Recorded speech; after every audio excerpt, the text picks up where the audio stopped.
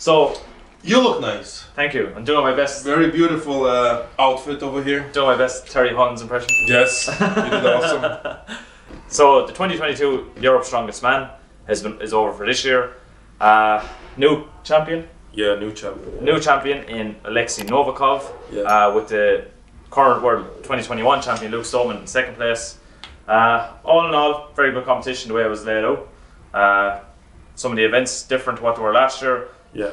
But overall, I thought it was a good show. It was a good show. Giants Live doesn't disappoint. They don't disappoint. No, it's, they don't. it's some like one thing I noticed that when I got the stream at the start, now the stream was a bit fuzzy at the very start. What, first 5 minutes, 4 minutes? Just when the athletes were walking out after that, there was no trouble. No. And there's actually not many shows that do a live stream that say that they never have trouble. So I wonder what it is. It's just the cost, probably. I don't know. I don't know, but I just think even just Giants Live, they just know what they're doing. They just to me, live stream is the way to go. 100%, 100%. Then you get to scream, shout, throw it once somebody's not doing well. That you support. Yeah. And then the wife tells you to shut the hell up as well. And sends you to another room. So you can scream and shout a bit more. Yeah, you can throw over there and scream and shout.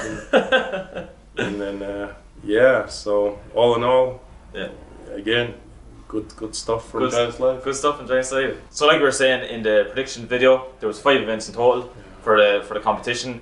So we started off with the max log lift. Unfortunately this year there was no new record held or no record set. Now it was tried, people tried the 230. Yeah. So we had Luke Stoneman and Iron Bibi. So Bibi was again close enough, but just leaning to the left. Yeah, again, whatever these issues he's having with that left side, it seems like it's very hard for him to fully lock it out and hold in that position. So I think after the 230 attempt, he pointed to his left shoulder. Yeah. And but can he do 230 next year? I just don't know. It depends what kind of issues he's having. It seems like when he got 229, he was kind of was a bit controversial. You can say that as well with his lockouts and elbow positionings and all that stuff. A lot of speculations there. Was it a nice clean or not? Is it a nice press or not? But now it seems it's the same issue, and he didn't really address it over the years. So one thing I've noticed that Iron Bibi is that his right side seems to be okay with the 230, but it's just his left, like you're saying, just whatever, probably something underlying there that he doesn't know, and it's just letting him down. But for the rest of the athletes anyway, so we had the 2 guest athletes in Bobby Thompson and Iron Bibi. So the actual log lift started off at 170 kilograms. There was 4 athletes couldn't say lift the first lift, so we had that in Ivor Schmauchlis, we had it in Kevin DeRuiter, Pao Dwyer and Rono Heine. Yeah, Pat, I think he injured his left shoulder. Left shoulder. Yeah. Training for World's Strongest Man. Yeah, I think that overhead, like what do you call that? Like a Viking press kind of thing. No, it's not Viking press. It's like a snatch from the overhead. What do you call that? I don't even know how you call that. But that's where I think he tried 220. He couldn't stabilize it, and then just went over his back, and I think he tweaked his shoulder. Whatever happened, it's some sort of damage. Yeah, there's a damage because there's bruising based on his Instagram photos, and it doesn't look good. And I think that affected him in a big way, because he usually he's good for 170 long, and this time he wasn't going. It wasn't going for him at all. He tried it. I think he did a second attempt at it. Yeah. Just obviously, usually if you don't get it on the first try. Second try, what, 95% of the time you won't going to get it? Yeah, there is sometimes it does, like Jinashi, he had to do twice 170. He didn't lock it out. Yeah, he didn't lock it out, and it seems like his right the triceps is not there yet. And that's, if it's not there yet, after how many years now? When did he tore it? Last World's Strongest Man, was it? No, longer than that. He tore it when there was a medley. Remember when Mateusz Kielakowski just destroyed everyone? Dumbbells, log. 2019? No. 2018. Was it 19? I think 19. Yes, when Litzy's won. Yes, when Litzy, 2019. So it's now like 3 years. 3 years, yeah. And it doesn't look that it's getting better. So I think it doesn't really look good. So Is it did the surgery didn't go as planned, or rehab didn't go as planned? I don't know, but if he won't gonna address that, his overhead will suffer. You will suffer and suffering now, and if you can't do at least 190 log, it's gonna be very hard to place. Yeah, very high. Yeah. So other than that, the main athletes at the time. So we had Bobby Thompson tried to go for the American log lift record at 218 kilos. He did 200, and it seemed like he struggled to swallow it. Yeah. So 218 was so 18 kilo of a jump. Yeah, and he got injured. Yeah. I don't know how serious is the injury. Was it the hamstring? He went for the hamstring anyway. So I think he was pointing more as well to the adductor. Well, it's the same in that area, but like it depends how bad it is. But that's what he gets for trying 3 attempts at 218 kilograms of a log. Yeah, that's a lot. That's a lot. I think like when it comes to that, like you want to show that you're not a quitter, but at the same time, when it comes to the max weights, you're like, I don't know if it's good. If you couldn't get it the first time, most likely you won't gonna get it because you're already proper warmed up, and if you can't get it, I think it's just a bit of a maybe that, like I said, maybe there's a small chance that you might get it. Yeah. But most of the times you can't. If you didn't get it from the first time, pretty much you have. And then you had the likes of Luke Stone. Unless you Iron BB. Actually, like 4 times to press it. So then you had the likes of Luke Stoneman, who got 218 kilograms, went for the 230, got it to the shoulder, just couldn't get it from the shoulder up. When it comes to log, he is the most smoothest now. Yeah, he's got the technique. Yeah, he got the technique. It's like good. His 200 just flew up. It's like a coil spring. It's just bang. Yeah.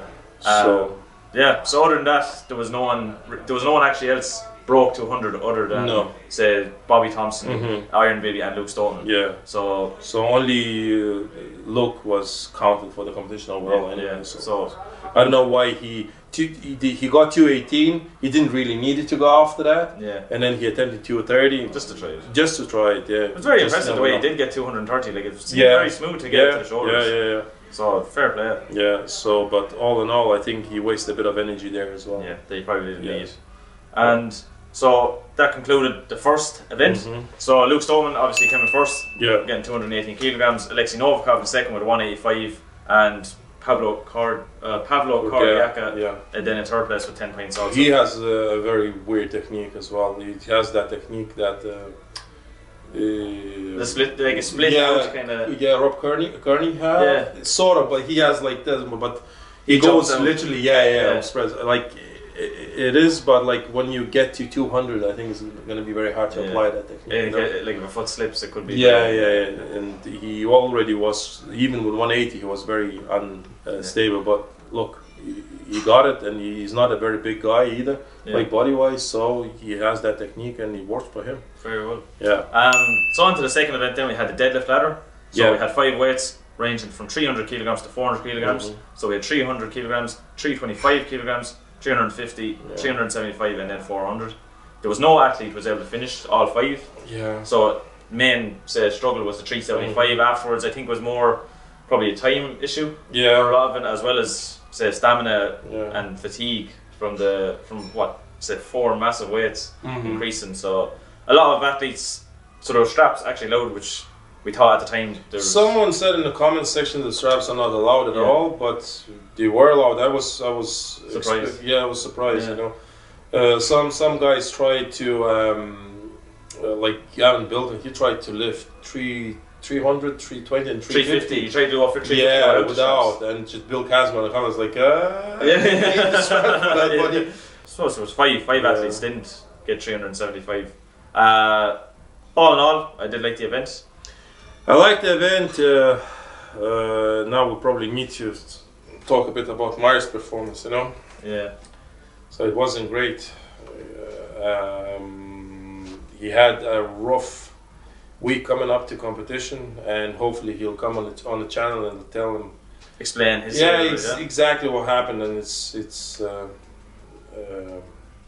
bit, what to put it, unfortunate. Again, I don't know, like, it's very hard to talk about it in a way, you know? Yeah. Well, his deadlift was okay, you know, and he apparently, he sustained a small injury during the deadlift in his left knee from what I understand, and he felt it straight away. I was talking to him a little bit last night after the competition, but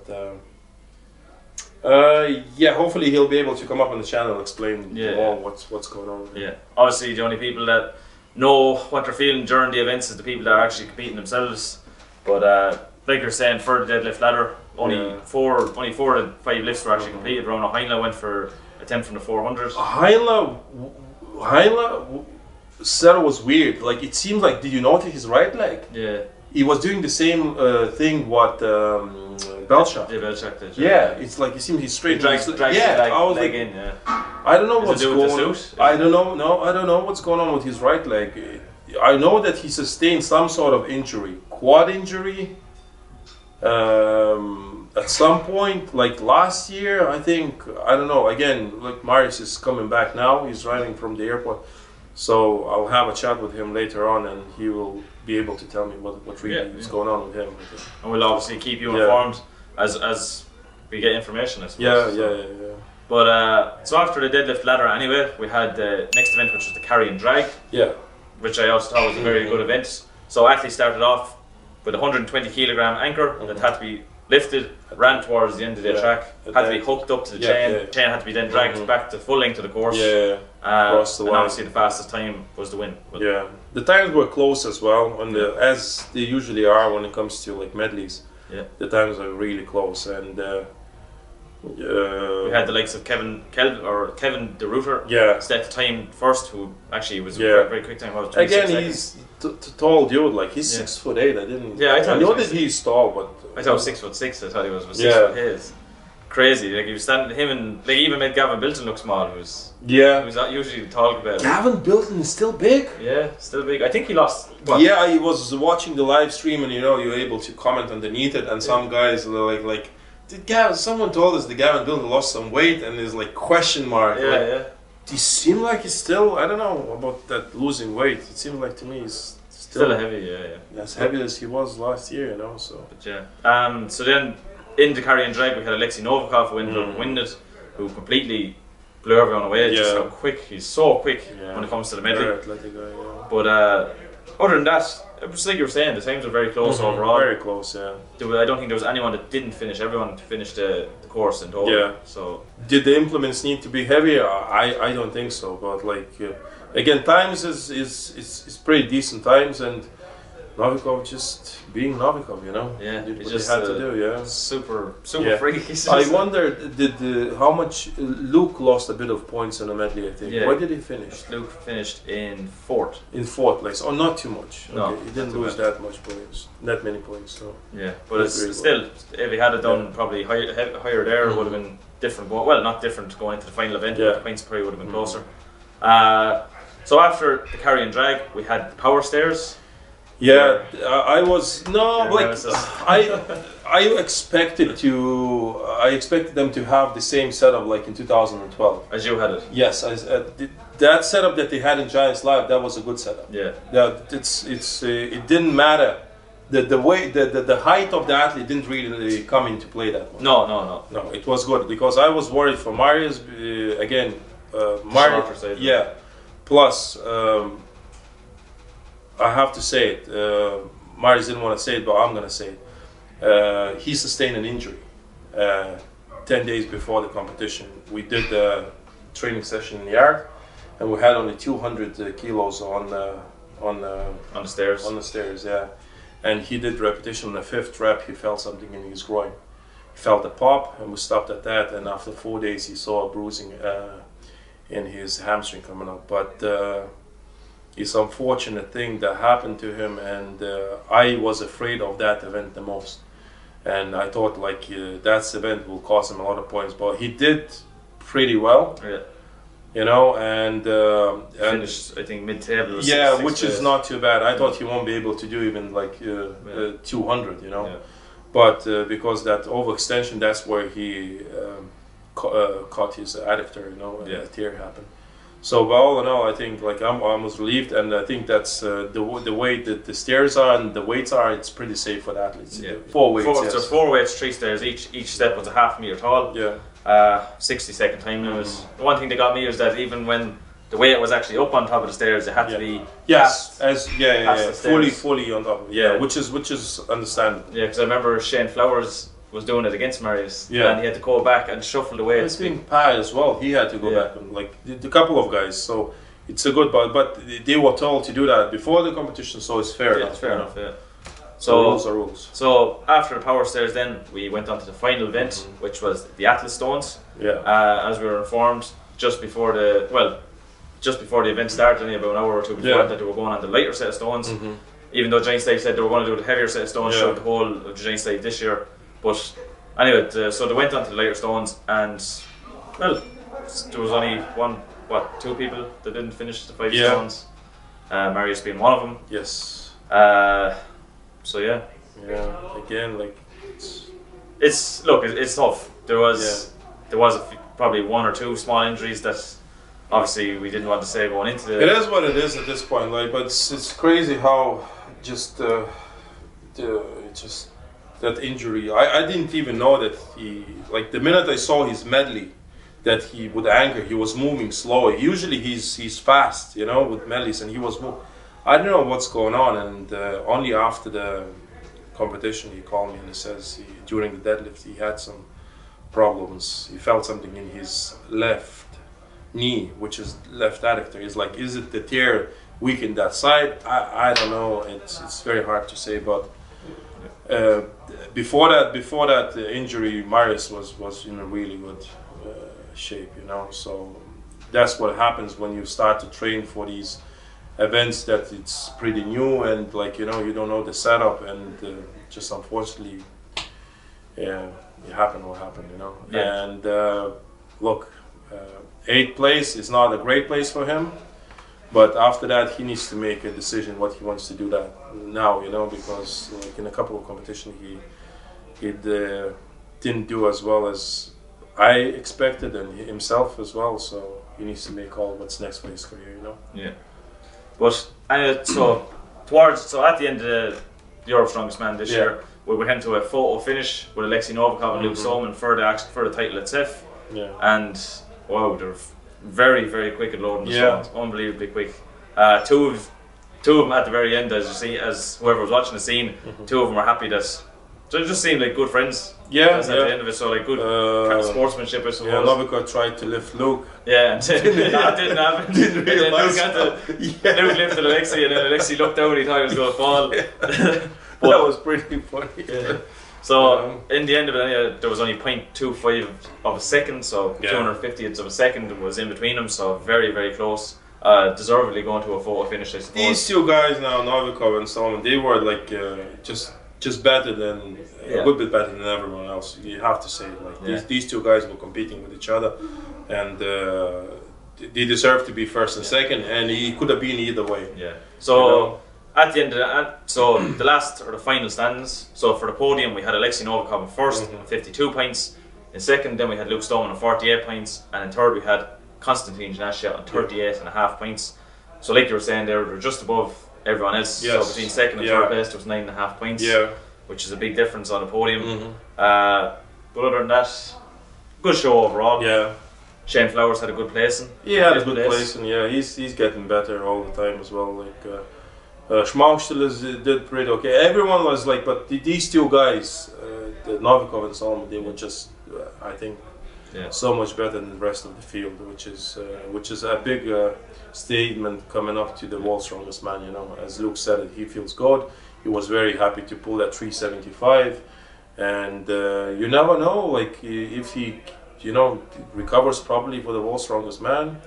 He could have a good finish. Yeah, he can have a good finish. It depends where Tom is with his training, but it seems like he will want to redeem himself after the Arnold Classic, and he's the defending champion. So most likely he'll be one of the favorites to win World's Strongest Man again. You know. So one other person that actually had a very good finish, and I thought on the very first Giants Live, was Pavlo Kordiaka. So his very first Giants Live show, and he finished in 4th place. Against the stacked lineup that obviously a lot of them have competed previously in Giants Live shows. So I just think, he's young enough as well. Also, like I just think it's unbelievable. I know he won the official strongman games last year in his category, but That's the big step. Apparently, he even bet Novikov in Ukrainian Strongest Man competition. Oh wow! Yeah.